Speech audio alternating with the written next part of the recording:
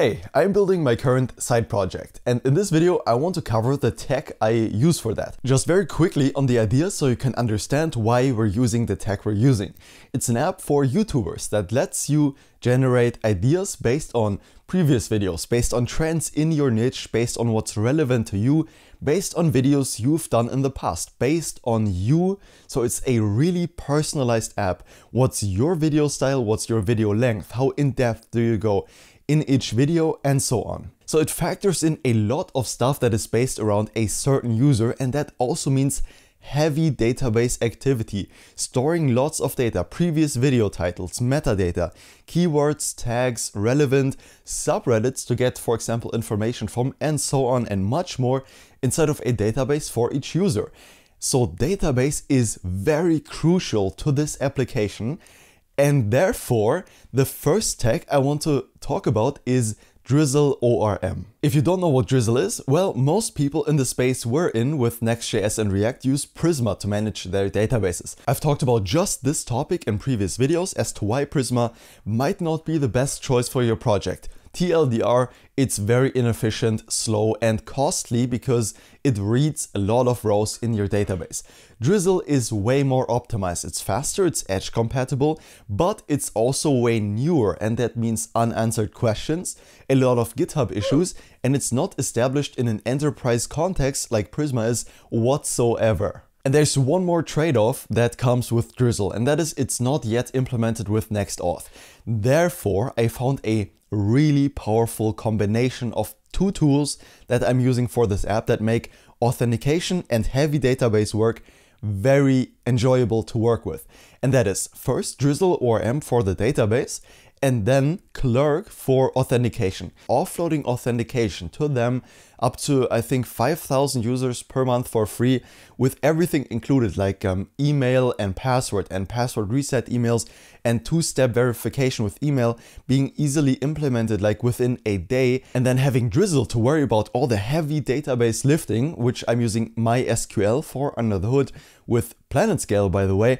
It's just a really enjoyable combination. Now with Prisma, you've got something that is called the Prisma Studio, where you can see the data in your database and modify it. With Drizzle ORM, you don't get that. There is no utility like the Studio, and therefore you have to use external tools.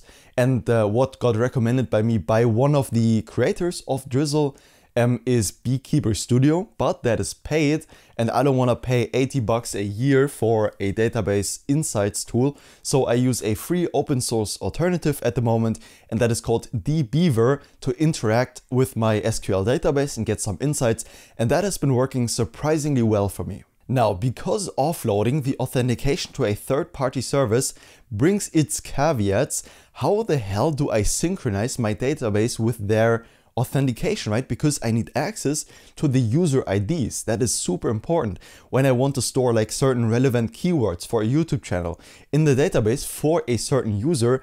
What's their ID? How do I synchronize my auth to my database? And the answer is with webhooks. Whenever a user is created in Clerk, Clerk sends over a webhook to my application telling my app, hey, a user has been created with a payload, and that payload also contains the user information like their ID. However, if you've ever worked with webhooks before, you might know locally you can't test them. Clerk has no way to send a webhook to my localhost 3000. And that is why I need another tool for that, and that is called ngrok. Ngrok allows me to forward my port, I think that's what it's called, to make it publicly accessible in the web. So I can just type ngrok http and then the port, and that's gonna host my app on an actual HTTPS website, which is very important, so we can deliver the webhook from Clerk to that HTTPS endpoint, which actually maps to my local host, allowing for local testing of webhooks. And then for the actual functionality and the styling and so on, I use the newest Next.js 13 version, but not server actions. You might know about them. I'm not a huge fan of them. I don't use them. I use regular API routes instead. And then for the UI, I've had an amazing experience using ShadCN UI. I've only discovered it like this year, this UI library, and it's been so good to work with. No context providers, you get access to the underlying code, and it's just really, really nice to work with and get a good looking accessible UI up very quickly. You can just install the components that you need into your app using the CLI, or actually copy pasting the code from the website, and then you can already use it in your app. It's integrated with Tailwind, so it's meant for Tailwind usage. If you're not a Tailwind fan, that might be a problem for you. I'm an absolute Tailwind stan, so I find that very good, and it's really easy to implement in the apps, and it just looks really good. That's the tech stack, Drizzle or M, to leverage the full power of SQL, because it's after all just a really thin wrapper around SQL. If you make a request to a database using Drizzle, a query, only one query is sent as compared to Prisma. When you join tables in Prisma, all the tables are read separately and then mashed together in the Rust binary engine. With Drizzle, only one query is sent. So it's optimized for speed, for performance, it's optimized for database read, so it's gonna be cheaper, and it's edge compatible, and I'm having a really good time using it in my app for the first time actually. Before that, I've always used Prisma.